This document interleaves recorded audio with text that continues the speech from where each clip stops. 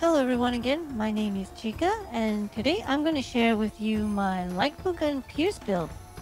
So these builds are definitely not the final builds, as you get more talismans and as more monsters are getting introduced to the game as time goes on. There are definitely going to be better equipment that could complement the build. But for now, this is my current build. Also, if you enjoy what I do here, I also stream on twitch.tv, and if you like my videos, do hit the subscribe button and leave a like. Without a doubt, the best rapid-fire pierce like bowgun is the Night Owl.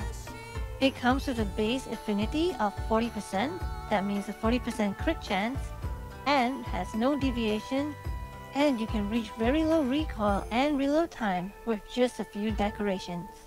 When using this gun, I almost never use any other ammo other than the Pierce 2 ammo. Of course, you're still open to using all the other ammo such as slicing ammo, which has very low recoil and very fast reload. In this build, the core active skills you require are attack boost level 7, pierce up level 3, recoil down level 2, crit eye level 2, maximum might level 2, crit boost level 1, and reload speed level 1.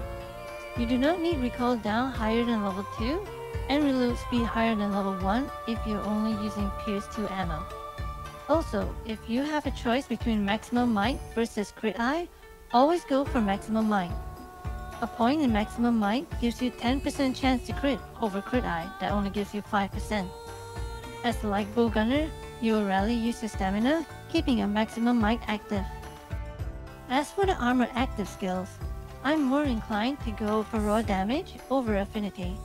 This is because the attack value is so low at the moment that the percent damage you get from critting is not high enough to surpass raw damage.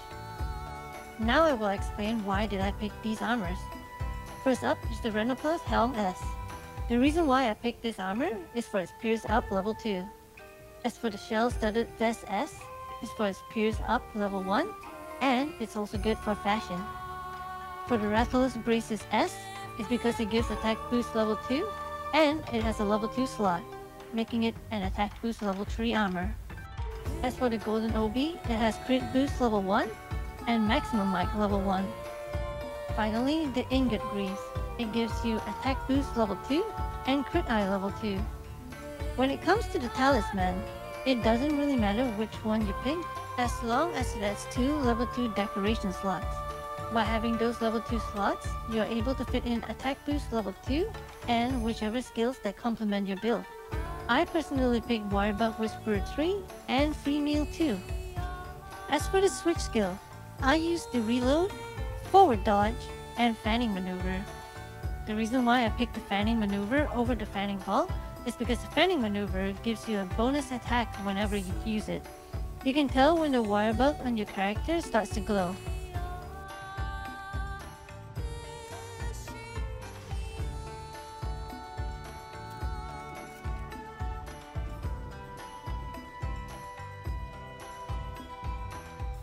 And there you have it. That is my light bowgun rapid fire Pierce 2 build.